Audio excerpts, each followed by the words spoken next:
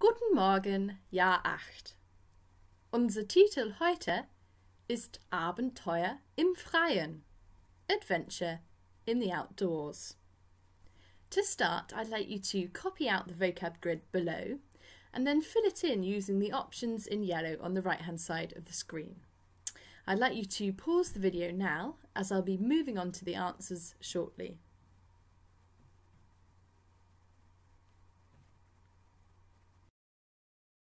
Mountainbike fahren, to go mountain biking. Klettern, to climb. Wildwasser fahren, to go whitewater rafting. Kanu fahren, to go canoeing. Segeln, to sail. Windsurfen, to windsurf. Schwimmen, to swim. Today we're going to be understanding information about an adventure sports centre and using the phrase man kann to say what activities there are. We're going to begin by looking at the vocabulary for today, and I'd like you to repeat after me when I say the German words. Mountainbike fahren. Klettern. Wildwasser fahren. Kanu fahren. Segeln. Windsurfen.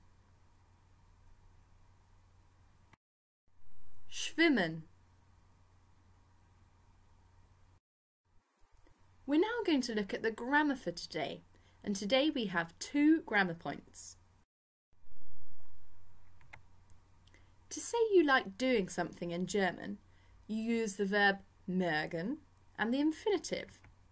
So the verb mögen is a modal verb meaning to like, and we add the infinitive. So for instance, ich mag klettern would be I like to climb. Du magst schwimmen would be you like to swim. Now you notice the S and the imph there. What might that represent? Correct. S for singular and imph for informal. So you're talking to somebody you know well, who you'd called du. Whereas if you look at Sie, it has for standing for formal there, so someone you don't know, and ihr is the you plural form, the you plural informal form. So, what would ich mag Mountainbike fahren mean? Correct. I like to go mountain biking. Please repeat the rest after me. Ich mag klettern. I like to climb.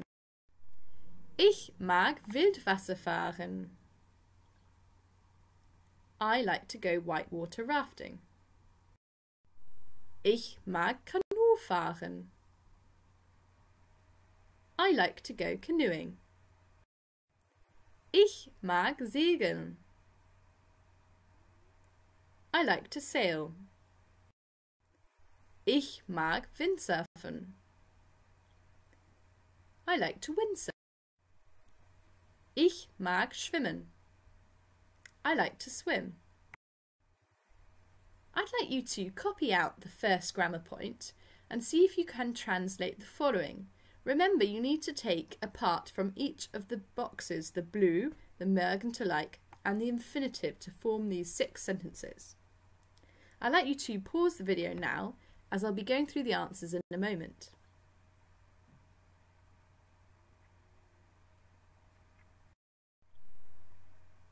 Number 1. I like to sail. Ich mag segeln. 2. You, singular and informal, somebody I know, like to windsurf.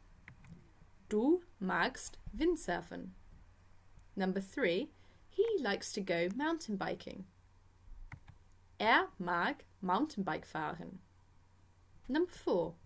We like to go whitewater rafting. Wir mögen Wildwasser fahren. Number 5, you, plural, a group of people I know, like to go canoeing. Ihr mögt Kanu fahren. And lastly, number 6, they like to swim. Sie mögen schwimmen.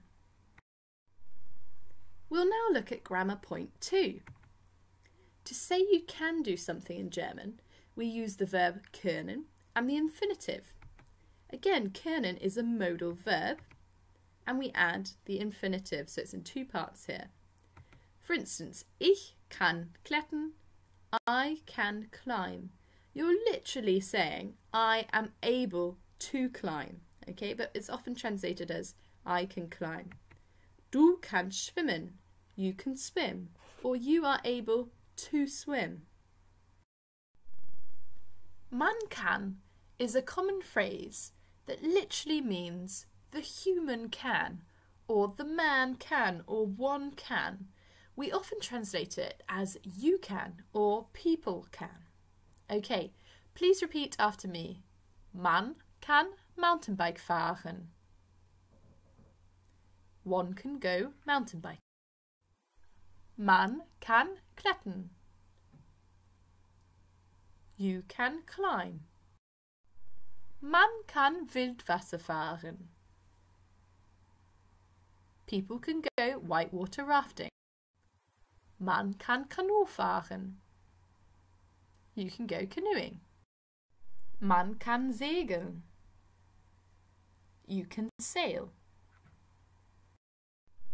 Man kann windsurfen. You can windsurf. Man kann schwimmen. One can swim.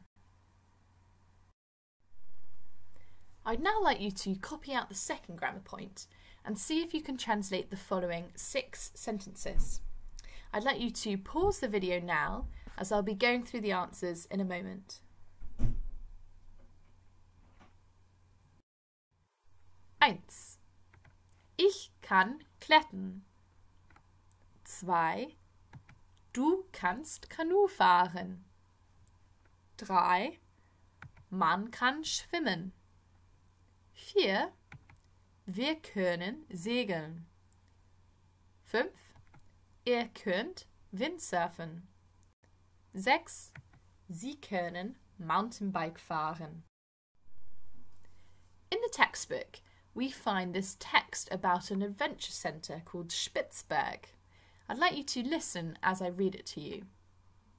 Kommt zum Abenteuerzentrum Spitzberg. Hier in den Bergen kann man Mountainbike fahren. Toll, aber schwierig. Man kann auch auf dem Spitzberg gut klettern und richtige Abenteurer können dort Wildwasser fahren. Auf dem See kann man Kanu fahren, segeln oder Windsurfen. Natürlich kann man auch schwimmen gehen. Abends oder bei schlechtem Wetter kann man mit neuen Freunden in der Sporthalle Tennis oder Tischtennis spielen. Magst du Teamsport? Volleyball- und Basketballplätze sind auch da. I'd like you to reread that text and see if you can find the following 6 sentences. 1. In bad weather. 2. Great but difficult. 3. With new friends. 4. Real adventurers. 5. Naturally. And 6. In the mountains. I'd like you to pause the video now, as I'll be going through the answers in a moment. 1. Bei schlechtem Wetter. 2. Toll, aber schwierig. 3. Mit neuen Freunden. 4. Richtige Abenteurer. 5. Natürlich. 6. In den Bergen. Your homework for today is to translate that text into English. Your translation should begin with the line, "Come to the Adventure Centre, Spitzberg."